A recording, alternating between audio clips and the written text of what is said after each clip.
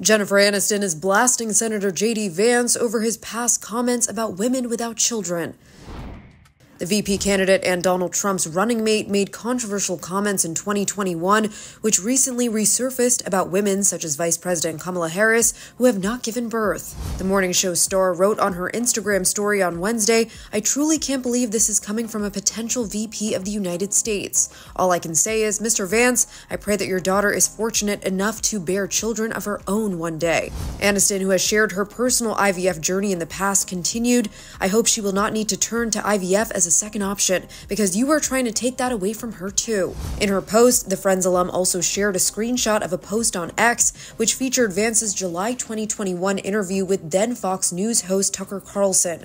In the clip, Donald Trump's running mate can be heard saying the United States was being run by, quote, "a bunch of childless cat ladies who are miserable at their own lives and the choices that they've made, and so they want to make the rest of the country miserable too." Vance called out people such as Harris and AOC and noted the entire future of the Democrats is controlled by people without children. And how does it make any sense that we've turned our country over to people who don't really have a direct stake in it? Aniston has previously addressed the false pregnancy rumors that she's dealt with throughout her career, telling Allure in 2022 that it was really hard to see the fake reports.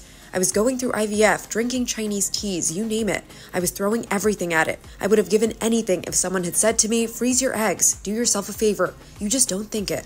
For more on this story, head to THR.com. And for the latest entertainment news and updates, keep watching the Hollywood Reporter News.